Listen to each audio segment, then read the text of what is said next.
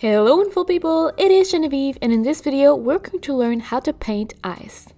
And this video is part of a digital art course that is designed as a month-long YouTube series, so it is totally free. And you can definitely choose to only watch this one specific video if all you care about is how to paint eyes. Or you can take on the challenge of improving our art skills by drawing along with the community every day. And if you want to do that, make sure to check out my website where the full schedule for the entire challenge is going to be. And also make sure to subscribe as well as ring the bell so you don't miss any of the upcoming textures that are going to be part of this course. All you need for this tutorial is some sort of a digital art software, and I will be using Procreate on the iPad Pro. But you can definitely use pretty much anything that has layers in it. So Photoshop, Corel Painter, Krita, Affinity Designer. Honestly, most mainstream, and not even like that mainstream, digital art software will do for this tutorial.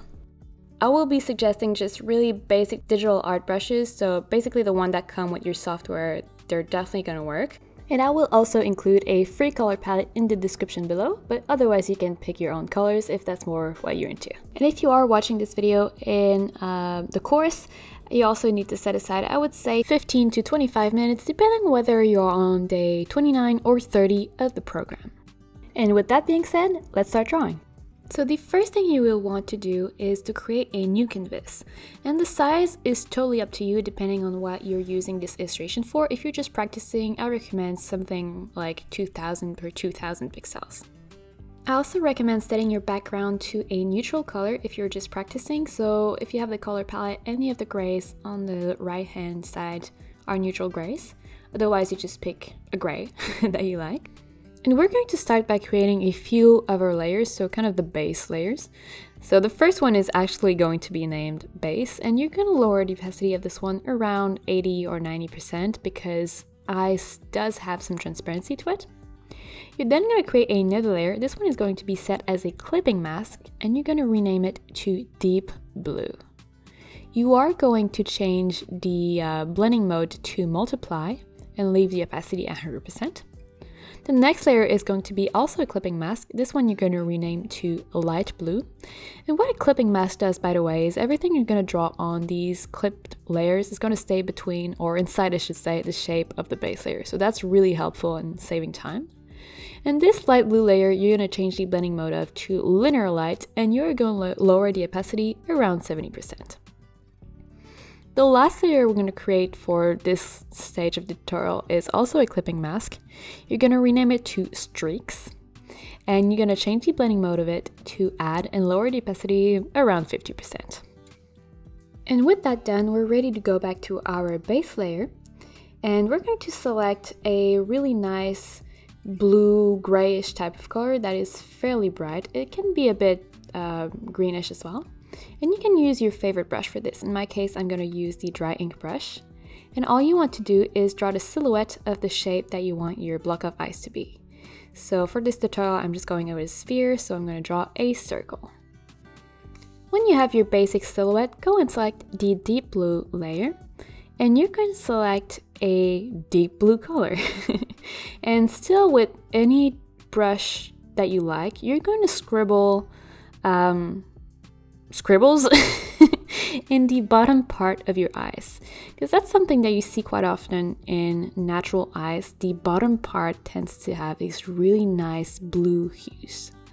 And then you're gonna go with a smudge tool. I like the stucco brush from Procreate, but you can use any smudge tool that you like. And by the way, the smudge tool is present in most digital art software, and it's usually this like finger icon. And what you're going to do is you're going to create this really nice movement and texture by dragging your scribbles upwards. So you don't want to blend them in perfectly, and you do want to leave a little bit of a gap on the bottom edge, so you do want to see some of that original base color. But you do just want to create this really nice texture that looks like streaky deep blue. You're then going to select your light blue layer as well as a lighter blue. And you're going to redo basically the same steps. This time only it's going to be on the top part of your eyes. So you just scribble with your light blue and then you drag it down. This time it's going to be downwards, creating really cool textures and movements inside of your eyes. And at this point, it still looks pretty cool, but it doesn't look like ice at all. So in this next step, that's what we're gonna do. So go ahead and select your streaks layer as well as a very light blue greenish type of color. And with your same brush, you're just going to draw kind of streaks inside the eyes. And that's very typical of natural eyes. You would get streaks that go from the top to the bottom and that are fairly straight but have a little bit of curves to them. And once you have a few of them, I wouldn't go too crazy, like maybe 2 or 3 is good. You're going to kind of scribble with the same color towards the inside or like the center of your ice piece. So if you have a line that is more on the right, your scribble is going to be towards the left, and if you have a line that is on the left of your piece, your scribble is going to be towards the right. So make sure you peek at the video, it's going to make a whole lot more sense than what I'm saying probably. But yeah, basically all you want is you just want to drag in that lighter color towards the center part, the inside of your ice block. Speaking of which, we're actually going to use the smudge tool, again set to whichever smudge tool you like, to really drag it in towards the center. So you're going to go across the direction that you were scribbling in. So if your scribbles were from top to bottom, your dragging is going to be from left to right. If you were an angle like I am, it's going to be the opposite. But yeah, basically all you want is to really create this nice texture and movement that is going towards the inside of your ice piece, block, sphere, whatever you're drawing. So I don't know about you, but I think this is starting to look much more like ice. But it does look like very, very flat ice. So we're going to create a few more layers to help add more dimension and just more dynamism in general to the piece. The first one is going to be a clipping mask that you're going to rename to Frost, and you're going to change the blending mode of it to screen and keep the opacity at 100%.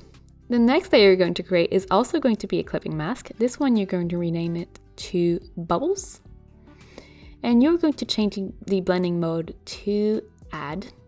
And you're going to lower the opacity quite a lot, so somewhere between 20 and 30%. It doesn't have to be super precise. The next layer is also going to be a clipping mask. This one you're going to rename it to Cracks, and you're going to change the blending mode of it to Add as well. And you're going to lower the opacity somewhere between 50 and 60%.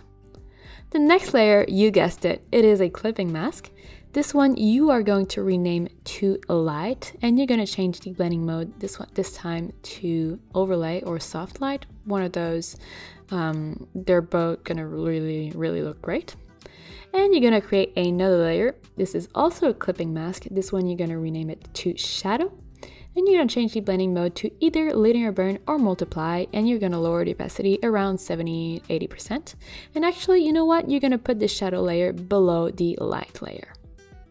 You're then going to go back and select your Frost layer, and with your same super pale, bluish, greenish type of color, and your same brush, in my case I'm using again the dry ink brush that comes with Procreate, you're going to very lightly add some white on the edges of your eyes.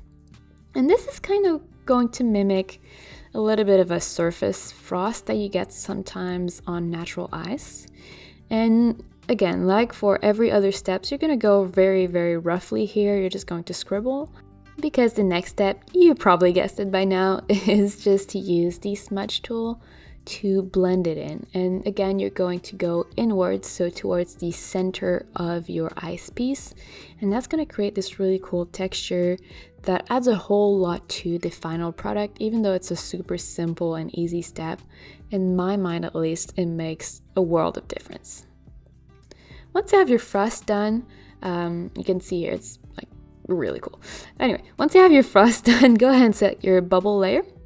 And still with the same color, same brush, not smudge tool, you're going to draw some little circles. They can be hollow or filled in depending on the feel that you want. I'm going to go fill in. And you're going to draw them either 1, 2, or 3 together, and you're going to just sprinkle them a little bit all over your eyes. And that again is something very typical of natural ice. Not so much with like ice that you would get in your freezer, but natural ice that you would get outside definitely does have little bubbles like that in it, and it just adds a little bit more details and make your piece feel a bit more complete, at least to me. Another little thing that you can add that is very typical of natural ice is cracks, but this time on the surface. So we have our streaks inside here, but we're also going to add some cracks that are on the surface, so they're going to follow the form of whichever ice piece that you're drawing a little bit more. And what I mean by that is here I'm drawing a sphere, so my cracks are going to curve along with the sphere. And there's no secret here. You're using the same little brush that you've been using since the start. You're also using the same super bright blue greenish type of color, and you're just drawing cracks. I like to keep them very thin.